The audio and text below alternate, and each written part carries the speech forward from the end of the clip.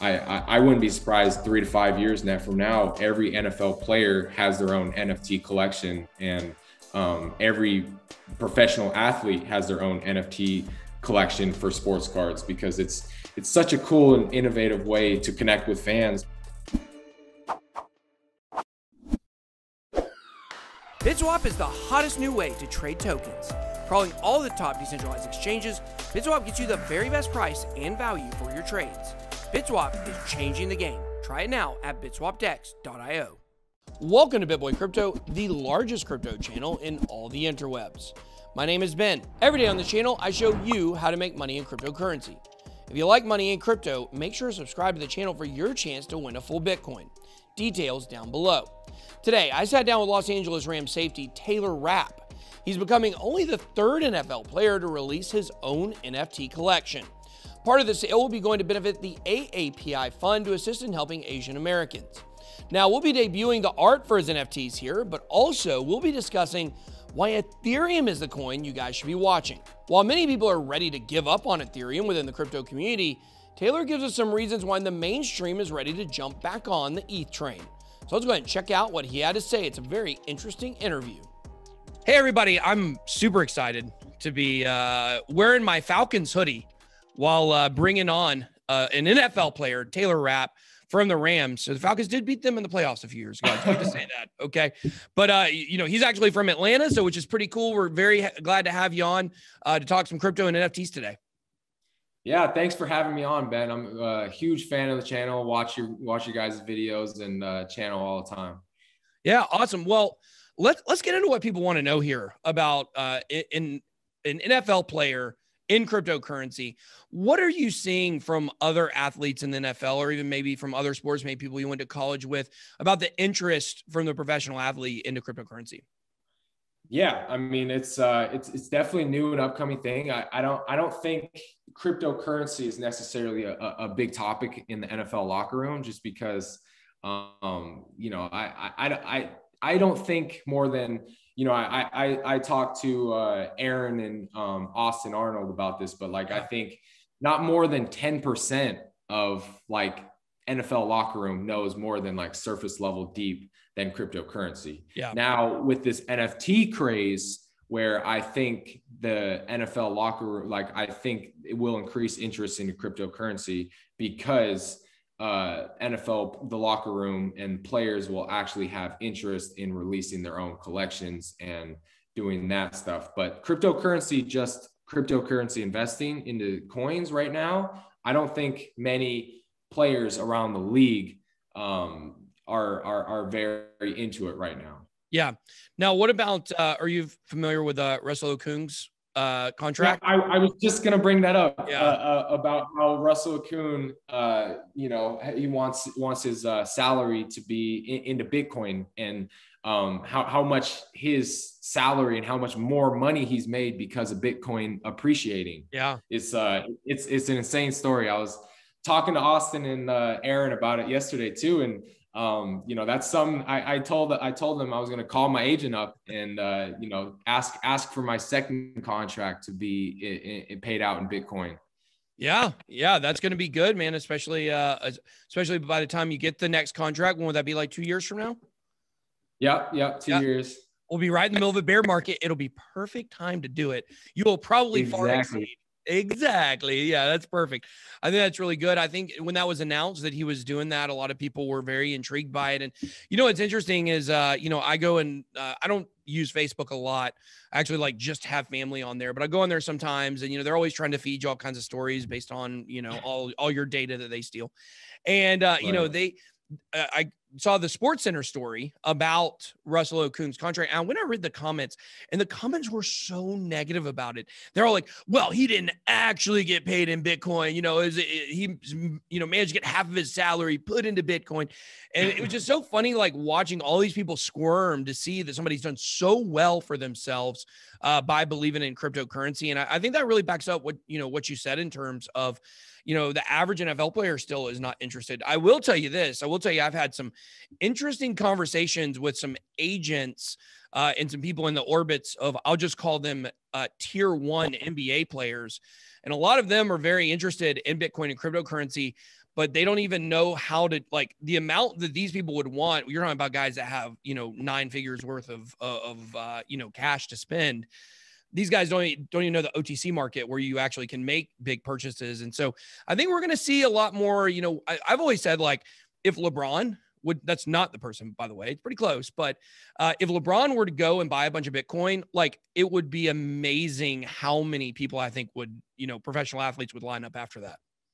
Yeah, no doubt. I mean, if LeBron would announce, or it got public that he was into cryptocurrency and he bought Bitcoin, like, I think that would be huge for Bitcoin, for the cryptocurrency market, and for other athletes to get involved as well. I definitely think so. But I just think the Russell Okun story and what he did is so unique and so cool. And it just goes to show, like, cryptocurrency is here to stay, Bitcoin's here to stay. And we see all these big names backing Bitcoin, and these big corporations and institutions, Elon Musk with Tesla, and all these big names backing Bitcoin. So it's definitely interesting. And now we have the NFT world, and I really think the NFT world is here to stay too. And it's the future of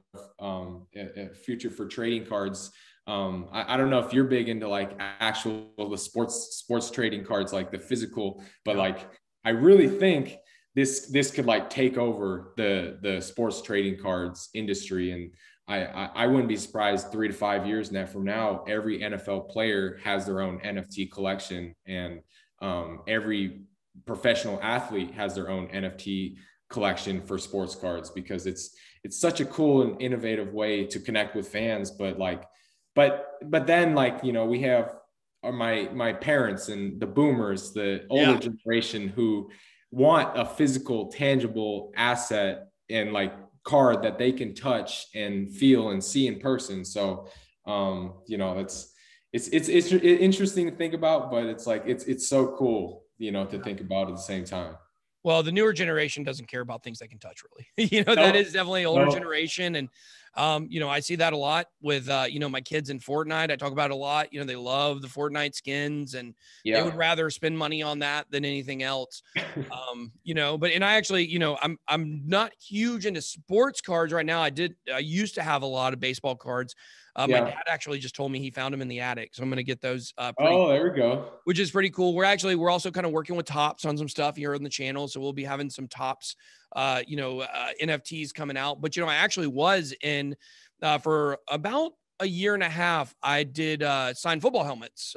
We would, okay. Yeah, we do them on Facebook. I mean, we had Brady and Manning, and we had all the guys, all the cool helmets too, like the hydro dipped ones and the speed flexes and all that stuff. So I learned a lot about the sports memorabilia market, and it is extremely interesting. I think that, where right now you're limited on how many football helmets you can put in your house, like if you have a really nice man cave setup, actually, like, I found out one of my, a guy that lived in the neighborhood that I'm about to move into was Tavon Austin, who actually played for the Rams. Oh, yeah.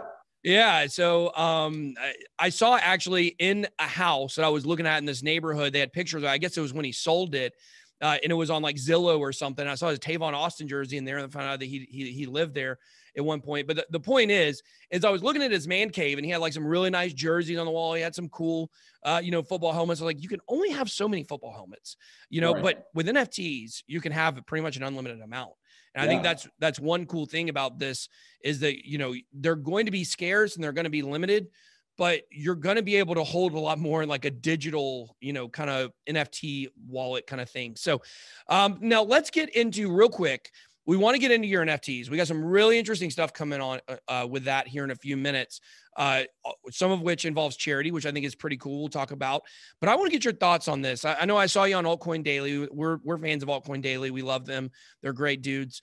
And I saw you talking about Bitcoin, Ethereum. And I'm particularly interested to hear your thoughts as someone who's kind of newer to cryptocurrency, getting involved in all of it.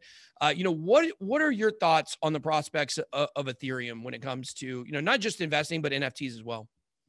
Yeah, no, I mean, I think, like I talked on Altcoin Daily yesterday, and like the two coins that like mainly comprising my portfolio and even their portfolios were both Bitcoin and Ethereum. And Ethereum, I think, is very, very interesting and very on the upcoming, because now with this NFT craze and sites specifically like OpenSea, which I'm holding my NFT collection on, exclusively need the Ethereum wallet and Ethereum currency to use and buy NFTs. Yeah. And so I think it's huge for Ethereum, this whole new NFT craze and this whole new marketplace. And I really think the NFTs are here to stay, and they will take over sports trading cards, and they'll become the new digital assets and stuff like that. So on that side, like, it's huge for Ethereum, and I'm a big believer in Ethereum as well. Like I am gonna keep like out of the sales. So part of the sales will go to a charity, obviously, to the AAPI community. We'll talk about that more in detail, but I will get Ethereum from the sales. Yeah. And you're excited about that. I'm very, very excited about that. Like as the currency to get paid out in Ethereum. So I love that. And I wouldn't be surprised if I just leave it all in Ethereum from the sales that I don't end up donating to the fund. Yeah. I'll say this, is a person who almost exclusively gets paid in cryptocurrency. It works out very well. It works out very well. There we go. Yeah. I mean, we showed our portfolio last week. We've got a really nice portfolio.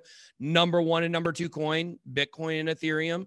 And that's something you definitely see across the board for most people in this business. But I can tell you, when we were doing, whether it was sponsored reviews or doing different stuff, in the past, when the price of Ethereum was $200 and we were getting a lot of Ethereum, at the time, that may not have equated to a lot of dollars. Now you look at all those $200 Ethereum that we had that are all now worth $1,800. And it's just like mind blowing. And, we did kind of the same thing with Russell Okung. I mean, when he did that thing with half of his contract, it was like, wow, it's some decent amount of Bitcoin, but now the Bitcoin's gone up to $60,000. It's like, wow, okay, now he's really doing well. So I think they said he's like one of the number 4 highest paid player in the league, if you equate what he had in Bitcoin. So very interesting stuff. And so I think what people should be taking away from this, in terms of if you're looking at Bitcoin and Ethereum, is that, Ethereum is working right now. A lot of these other chains that we're looking at with NFTs, like, they're not in their full form yet. So right now, the NFT craze at its peak, hopefully not its very peak, but as it is definitely on the upswing, Ethereum's going to get a lot of benefits from that. So let's go ahead at this point and let's jump into talking about your NFTs. I'm going to share my screen here so everybody can see it. All right, guys. So first and foremost, I do want to say, like, I'm pulling up Taylor's Twitter right here, and it's lacking. You guys got to go follow him. Oh my gosh, he's followed by Altcoin Daily. I got to do what they do, so I'm going to follow him right here. There we go. There will be live updates of the NFT collection on Twitter. So I'll pick up back on my Twitter and start tweeting again this week.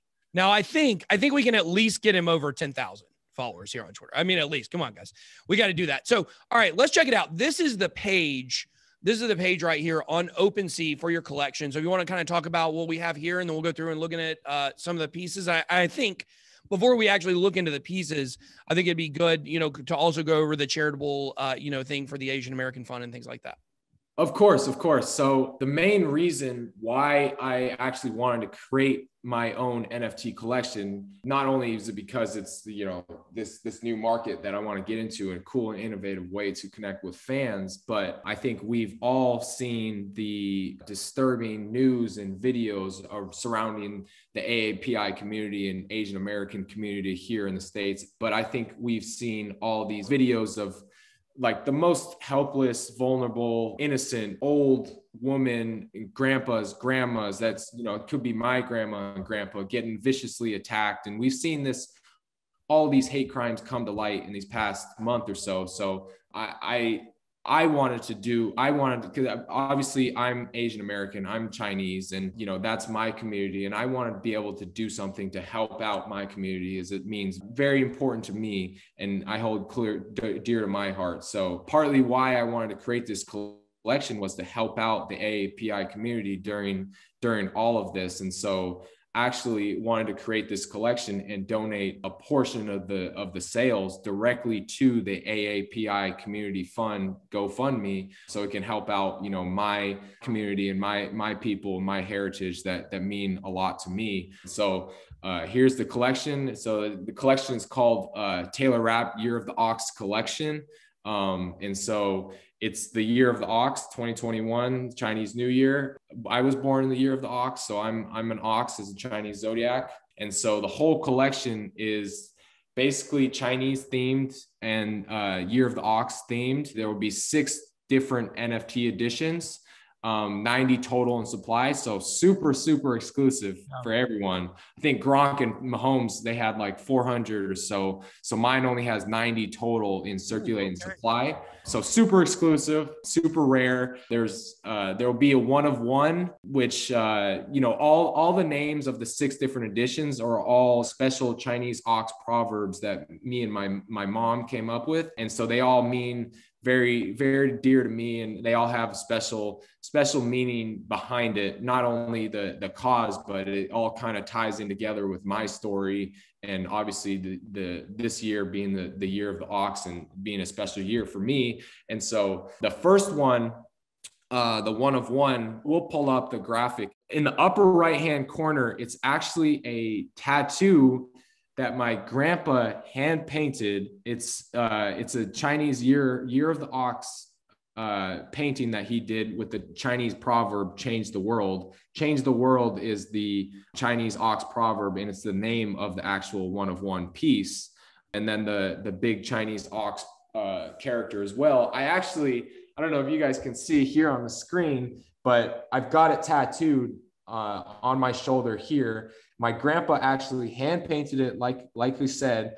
And so it's very special piece. That would be the 1 of 1 piece. It has huge significance to me and, you know, my story and all that. So, and even too, just to entice viewers even more and investors even more and buyers. So the 1 of 1 will be attached with a meet and greet with me, free tickets for 2 to a game next season. It comes pre-game sideline passes, a signed jersey, signed game-worn gloves, signed game-worn cleats, and a signed football. That will all be attached to the winner of the auction for this 1 of 1. And then there will be, so there's other editions. So there'll be an edition with 7 editions. There'll be an NFT with 10 editions, and then there'll be 3 more different NFTs with 24 editions of each. We took like 2 different styles, and some of them look like sports trading cards, and some of them look like more portrait painting style. And so we kind of wanted to give. There's the tattoo. Is that Yep, that's the tattoo. That's the portrait style, and each NFT will have the Chinese ox character, like the one in the upper right hand corner right here that my grandpa actually hand painted as well. And so each one has you know, the Chinese ox character. It's all has great meaning. The collection will go live on Thursday at 6 p.m. Pacific Standard Time. And then it will end on Sunday, April 4th at 9 p.m. Pacific Standard Time. So it will all be English auction style. So it will all go live at Thursday at 6 p.m. Pacific Standard Time. Super exclusive. Only 90 going to be in supply. And, you know, partly why it's, you know, so cool, because I think of NFTs as basically you're buying a stock into Taylor Rapp, right, Ben? Like, if you buy an NFT, if you buy a Taylor Rapp NFT and say I go out and I ball out this next year, you get your second defensive touchdown. Exactly. Say I get another pick 6. I looked up the stats. Okay. Yeah. Say I go make a Pro Bowl, or, you know, we go to the Super Bowl, and the Super Bowl at SoFi Stadium. Yeah. The Taylor Rapp NFT is only going to appreciate. Yeah. And so I think of this whole NFT thing. It's so cool to wrap your head around. It's like buying a stock in Taylor Rapp. Yeah. And like, it's only going to appreciate in these coming years as my career grows, as my name grows, my brand grows, my notoriety grows. And so it's so cool, you know? Yeah, I think so. And I think that that's definitely a good way to look at it. I mean, it's kind of like buying rookie cards, you know, for, you know, players in the NFL or players in the major leagues. And then, you know, I mean, what are the most valuable cards out there? They're rookie cards because it was earlier in their career. And so I think that, I think this is good. And, you know, another thing is you did say that Patrick Mahomes has launched some, and I just wanted to give you an idea for a new NFT. That's all. Will you listen? Is it cool? Can I give you an idea? Of course. Okay. It's a Taylor Rapp versus Patrick Mahomes hair showdown. Who wins? There we go. Who wins? There we go. You got nice hair, Taylor. I got to tell you. Yeah, no, look, I've been growing my hair ever since. I even got like the blonde, like surfer bum kind of style. Yeah. Well, you're in LA, you know? Yeah, in LA. Like, but unfortunately, I think I'm actually this upcoming year, I'm back to business, back to the buzz cut, back to short hair like you, Ben. Yeah, you got to do it, man. It gets real hot in that helmet. I know, because I used to play professional football. You know, I mean, well, on Madden. You think you could take me in Madden? That's a question I have for you. Honestly, I don't know. I don't think so. I'm not so good at Madden, and I know you must be pretty damn good at Madden. I'm all right. That's my oldest son's name. We might have to get that Rams Atlanta showdown on Madden here. Yeah, well, we're coming to SoFi next year. We're on your schedule out there, and I do plan on coming out. I've already had some people offer me some tickets. There you go. Dude, I got you tickets. Boom. Here we go. Let's get that set up, man. I got you tickets. Don't worry, Ben. I got you. Awesome, man. And that's SoFi is also a crypto-friendly company. So it just, everything's lining up here for me to come out there. And I will tell you, whenever I go watch the Falcons play anywhere, we get beat. So you guys will definitely have the leg up there. But Taylor, this has been a great interview. You're definitely an awesome dude. And I know, one thing for sure, I'm definitely going to have a vested interest in watching you through the next few years and seeing how you develop as a player, and wish the Rams good luck. You guys got a new quarterback. Not that the old one was bad. We like the old guy too. Jared Goff, he's good. Fan of his, but excited to see what you guys can do this year, and excited to see what is going to happen with this NFT launch. I mean, it's innovative. I mean, you look at Gronk, you look at Patrick Mahomes, they're obviously on the front edge of everything. Gronk was on Masked Singer, and then, Patrick Mahomes, he's got his hair commercials with Troy Polamalu and stuff like that. So you're right there with them and putting this out. And I hope it's going to be good. I love the idea of, donating part of it to charity. So really excited. So you guys make sure to go check them out. You can find it on OpenSea. We will have the link down below in the description. You guys go follow Taylor on Twitter. Anything else you want to leave us with, Taylor? No, I mean, just basically all the launch will go live on Thursday, like I said, at 6 p.m. Pacific time, going through the Easter weekend. So hopefully people aren't too busy with celebrating Easter and Good Friday and stuff. And we call it Easter. There we go. That's there we go. So make sure everyone, all 90 pieces are going to be super, super exclusive. Hopefully we can make this as big as it can get, and hopefully make it as successful as it can get, because it's a great cause, and I want to make it as big as possible so I can help out my community as much as possible as well. So make sure you guys are tuned in this weekend from Thursday at 6 p.m. until Sunday night. Go and buy a Taylor Rapp stock. I promise it will appreciate. Yeah, and hopefully if you sell them all, we can say that's a wrap. There we go. Exactly. Well, I can tell you, I'm very excited about this. I'm going to put a bid on. I'm going to put a bid on one myself. There you go. I'd like to grab one. So, all right, Taylor. Well, thank you so much for joining us. It's been great. And to the audience out there, you guys make sure to go check it out. Drop us some comments down below and let us know what you think about NFTs. And if you're going to go grab one of these, that's all I got. Be blessed.